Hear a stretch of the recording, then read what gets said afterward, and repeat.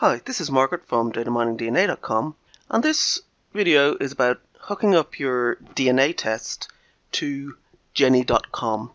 So I've previously written a blog article on using the Geni World Family Tree and a separate companion article about uploading a GEDCOM file in terms of your own family tree into the Geni.com website.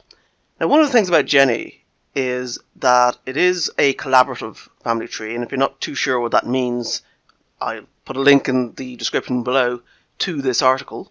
I've uploaded a part of my family tree into Geni.com, and I would like to hook up a DNA test, and I'm interested to see if I get DNA matches. One of the odd things that I found is that Geni has actually got a collaboration with FamilyTreeDNA, not MyHeritage, in terms of doing DNA tests. So if you go to the Geni DNA FAQ, they're actually pushing FamilyTreeDNA. And surprisingly enough, if I come down here to this question, how do I transfer my heritage DNA results to Geni? You can't, right? Now, I haven't taken a DNA test with FamilyTreeDNA. I purchased DNA kits from Ancestry and 23andMe, and then I have transferred my raw DNA results in terms of a download from Ancestry. I've uploaded those results to FamilyTreeDNA, and I've got videos on this channel and articles on my blog about going through that download and upload process. So if I scroll down a little bit, and now I come to, can I import results that I have from a DNA test I've taken with another provider in the past? And the answer is yes, but only from 23andMe or Ancestry DNA. Now, you can't go directly from, I've tested with both, right? I've got DNA results on both of those sites. I can't use my download from Ancestry or my download from 23andMe and upload those into Geni. Instead, I've got to get them into FamilyTreeDNA, one or the other into FamilyTreeDNA, and from there, from FamilyTreeDNA, I do a transfer. Okay, but notice that MyHeritage isn't listed. It's really odd. Now, I've already transferred my DNA, it was actually from Ancestry, to FamilyTreeDNA. So, let me log into FamilyTreeDNA. So, I'm on the FamilyTreeDNA site. On the home page, I'm scrolling down, and what I'm looking for this, which is Partner Applications. Right, so click Partner Applications, and the only partner is Geni, and I am not connected. So I don't know what this is going to do, by the way. I haven't done this before, so I don't know if this is going to export DNA results that I then upload, or is it going to be some other way of connecting? Connect now. Okay, so this isn't a download and upload process. It's actually going to, the two systems are going to talk to each other. I'm going to take a look at the privacy policy. Always advise you to do that if you're hooking up your DNA to any online site. Okay, so I'm good with that. I'll just take a quick look at the terms of service. I just want to check that I can delete my DNA if I choose to. Oh, what's this? The DNA services are not available to residents of Israel. Is that what it is? So MyHeritage is based in Israel. Geni does not claim any ownership rights in the DNA that is transferred. That's kind of critical. Okay, so having read both policies, the terms and conditions and the privacy, I am comfortable with that. Just make sure you are comfortable with it before you proceed. Make your own decision there. And I'm going to accept this, and I'm going to click Authorize. I'm connected. Is that it? I'm signed. Am I signed into Geni at the moment? Maybe. Right, so I was signed in to Geni, so I guess that's how it managed to. It didn't ask me to sign in. I suspect if I hadn't been signed in to Geni, it would have pulled up a login. So now, if I scroll down, here we go. This is what I'm looking for. Autosomal DNA. Okay. So it's telling me that I have no close relatives. I don't know how it defines close relatives. But interestingly, there are 42 profiles with autosomal DNA that matches mine. So let me go take a look at these. Okay. Right, so I am recognizing the two top matches as being, this chap here is on Ancestry, Mark, and he is also on MyHeritage. So I just recognize the name. Before I continue with an overview of the match list, I just wanted to show you one thing that had me confused. The FamilyTreeDNA link jumped when I clicked on visit site. It jumped me straight to the DNA tab on my tree profile in Geni.com, and from there I could see the match list. But I logged out of Geni and went back in, and I couldn't figure out how to get back there. So it's pretty simple. So when you log into Geni, you're on the home page. What you want to do is you want to pull up your own tree profile.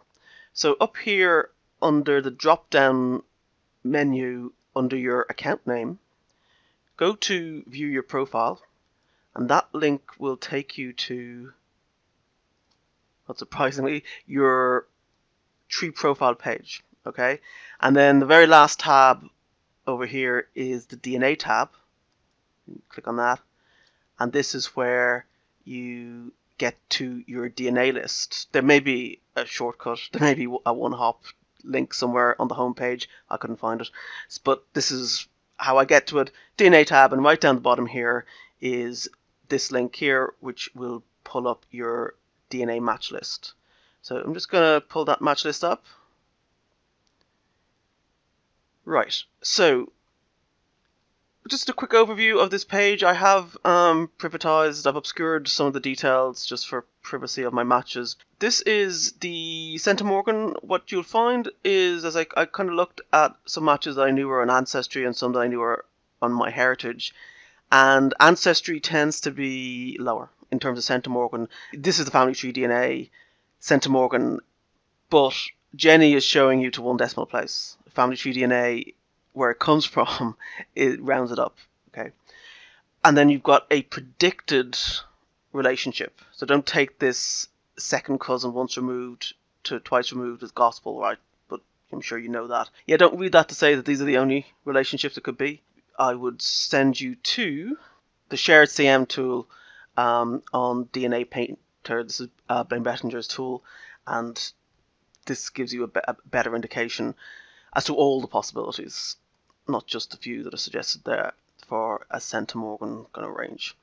Okay, so here in this immediate family, I am obscuring this column, but what I can tell you is that what I'm seeing is the surnames of children, spouse and parents. Geni has the same privacy policy in terms of living people in trees as MyHeritage, and it's quite different to Ancestry. So Ancestry obscures everything. What Geni does is it obscures the first name and dates and locations, but it shows you the surname. I find that odd, but that's what I'm seeing here. I'm just seeing surnames, and these are living people. Andrew here, there's nothing. Okay, you can't see that. Apologies for that, but there's nothing in this space. So that tells me that Andrew, he effectively doesn't have a branch of the tree on Geni.com, whereas I know that these do. It would be nice if there was a count of the number of people in the trees in the family branch. There isn't, but at least you can skip the people who do not have a tree. So what I'll do is I'm just going to look at I know that Mark has a big tree on Ancestry, so I'm just going to, and it is a public family tree. Just going to open the DNA Ancestor Report just to give you a feel for that. Okay, so here is an example of where Geni isn't going to help you. So Mark has a much bigger tree on Ancestry, right? I mean, he has a genuinely large tree that goes back many, many generations. On Geni, he's just, I guess he's just interested in looking at his matches. What he's done is he's put in his parents and his grandparents. He's left it at that, right? So you kind of think, well, Geni isn't giving me that much, but if I take a look at, so I'm just scrolling down here to Denise, and I'm picking Denise because I recognize her from FamilyTreeDNA. And my memory is that she doesn't have a massive tree on FamilyTreeDNA. She's kind of a fairly rudimentary tree. If I open her DNA Ancestor Report, and now I'm just going to let this display. So over on the left here is my direct line, my pedigree. And then over here we have Denise. And what I'm seeing is, by eye, I think this tree here on Geni is larger than the tree that she has on that I've seen on FamilyTreeDNA. You know, this is what I'm looking for from what Geni might give me. And then the other thing I wanted to mention to you, this person Dorothy, she has an unusual surname. And when I scroll down, there's another few people they've got unusual names and I don't recognize them. And I went looking on FamilyTreeDNA because my assumption is, well, if they're all coming from FamilyTreeDNA, and I can match them up on the Centum organ, but I just can't see. I can't see this person on FamilyTreeDNA, and I can't see, there's a few other people I can't see as well. Now, where are they coming from? At some point in time, for a period of time, Geni did allow, they trialed, or they went into beta with a direct upload of DNA tests. It was kind of in beta, they were accepting uploads. People were complaining, saying, well, why, we've uploaded it, we're not seeing anything. And they were saying, oh, well, it's coming soon. But it never did come soon, or it hasn't come soon yet. And they've got this partnership now with FamilyTreeDNA. So I'm going to assume that the people that I can't see on FamilyTreeDNA are people who came in, who snuck in when the direct upload to Geni was kind of half working. It was working for some people, it wasn't working for some other people. Then you can jump to trees from here. The match details wasn't telling me a whole lot more than what I've got here. I'm not seeing shared matches. I haven't clicked into every match, but I would assume that I would have shared matches with some of my top matches, and I can't see shared matches listed for them. And then the send message, I'm going to assume that if people have gone to the trouble of uploading their DNA to FamilyTreeDNA, let's say from Ancestry or 23andMe, so they've copied it over to FamilyTreeDNA, and then they've done this transfer into Geni, well, they're pretty interested in researching their family tree and they're interested in genealogy research, and if they happen to be on Geni.com, in theory they should be more open to collaboration, because the whole point of Geni.com is that it's a collaborative tree. Yeah, you may see them on Ancestry and MyHeritage, but this particular subset of matches may be more likely to respond to your messages. One of the things that I am interested in is, can I upload MyHeritage DNA to Geni? Well, you can't upload it directly, but the point being, can you upload MyHeritage DNA to FamilyTreeDNA and link over to Geni? Because according to the Geni FAQ, I would have to say no, but I'm not sure. I'd be surprised if you couldn't. I'm not sure what's going on there, and I have seen somebody on social media. I did a bit of a search across the genealogy forums, and I saw somebody who said fairly recently, within the last couple of months, that he had done it, but it had taken 3 goes. I'm not sure what he meant by 3 goes. Maybe he had to click the connect 3 times. I'd be very interested if you have tested with MyHeritage, or if that's the upload that you've brought into FamilyTreeDNA comes from MyHeritage, and you are able to hook over to Geni, please drop a comment in the YouTube video, under the YouTube video, or on my blog, and I will go and update this information to say that, yeah, you can do it. Okay, so I'll leave it there. Again, I'll link in the description below to all these articles, and best of luck with your research.